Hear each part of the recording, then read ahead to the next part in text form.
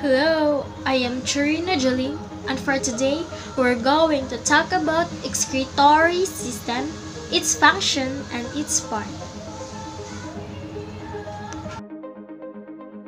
Excretory system removes waste from the body.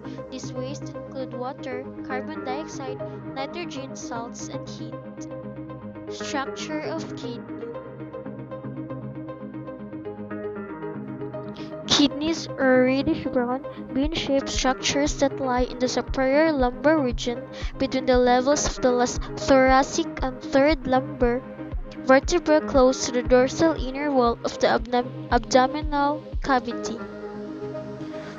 The right kidney is placed slightly lower than the left kidney.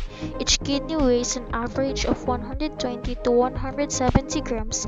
The outer layer of the kidney is covered by three layers of supportive tissues, namely renal fascia, pararenal fat capsule, and fibrous capsule. The longitudinal section of kidney on outer cortex, inner medulla, and pelvis. The medulla is divided into a few conical tissue masses called medullary pyramids or renal pyramids. The part of cortex that extends in between the medullary pyramids is the renal columns of Bartini. The center of the inner concave surface of the kidney is a notch called renal hilum, through which ureter blood vessels and nerves innervate. Inner to the hilum is a broad funnel-shaped space called the renal pelvis with projection called calyce. Structure of a nephron. Each kidney has nearly 1 million complex tubular structures called nephron. Each nephron consists of a filtering corpuscle, renal corpuscle, or Malpighian body, and a renal tubule. The renal tubule opens into a longer tubule called the collecting duct. The renal tubule begins with a double-walled cup-shaped structure called the Bowman's capsule, which encloses a ball of capillaries that delivers fluid to the tubules called glomerulus. The Bowman's capsule and the glomerulus together constitute the renal corpuscle. The endothelium of glomerulus has many pores or fenestrae. The external parietal layer of the Bowman's capsule is made up of a simple squamous epithelium, and the visceral layer is made of epithelial cells called podocytes. The podocytes end in food processes which cling to the basement membrane of the glomerulus. The openings between the food processes are called filtration slits. The renal tubule continues further to form the proximal convoluted tubule or PCT, followed by a U-shaped loop of Henle or Henle's loop that has a thin descending and a thick ascending limb. The ascending limb continues as a highly coiled tubular region called the distal convoluted tubule or DCT. The DCT of many nephrons open into a straight tube called collecting duct. The collecting duct runs through the medullary pyramids in the region of the pelvis. Several collecting ducts fuse to form papillary duct that delivers urine into the calyces, which opens into the renal pelvis.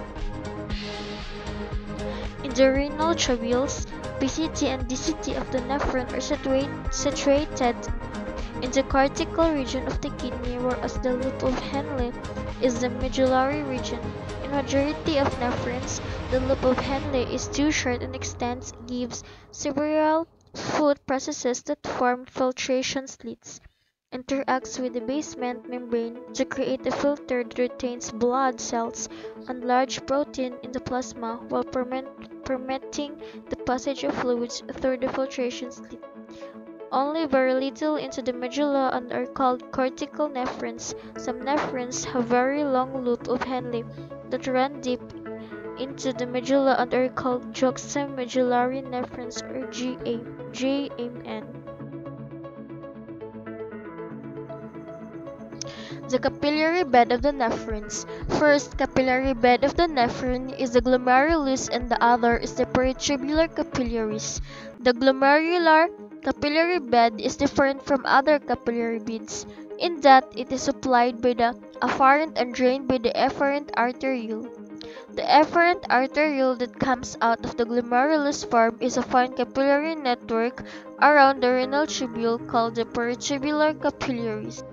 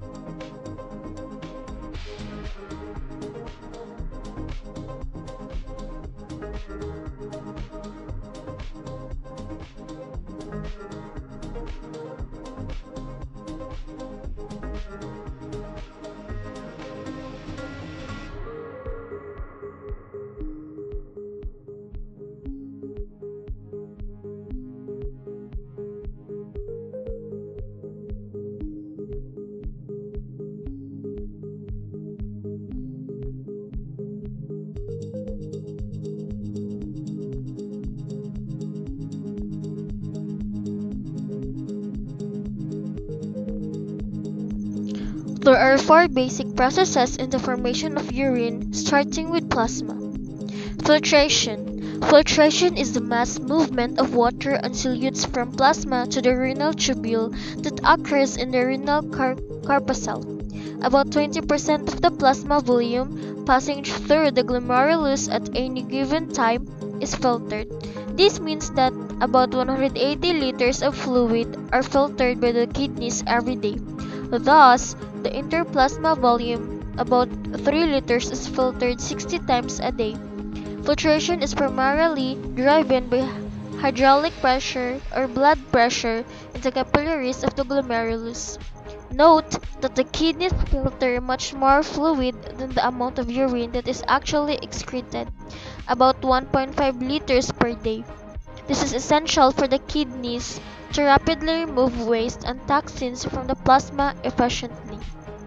Reabsorption.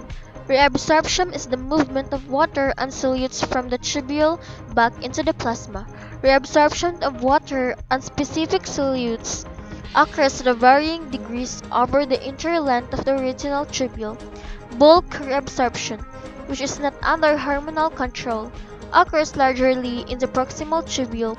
Over 70% of the filtrate is reabsorbed here. In addition, many important solutes like glucose, amino acids, bicarbonate, are actively transported out of the proximal tubule such that their concentrations are normally extremely low in the remaining fluid. Further, bulk reabsorption of sodium occurs in the loop of Henle. Regulated absorption, in which hormones control the rate of transport of sodium and water depending on systemic conditions, takes place in the distal tubule and collecting duct. Secretion. Even after filtration has occurred, the tubules continue to secrete additional substances into the tubular fluid. This enhances the kidney's ability to eliminate certain waste and toxins.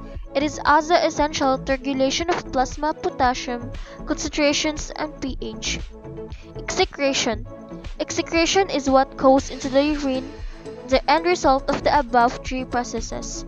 Although the original concentration of a substance in the tubule fluid may initially be close to that plasma, subsequent reabsorption and/or secretion can dramatically alter the final concentration in the urine.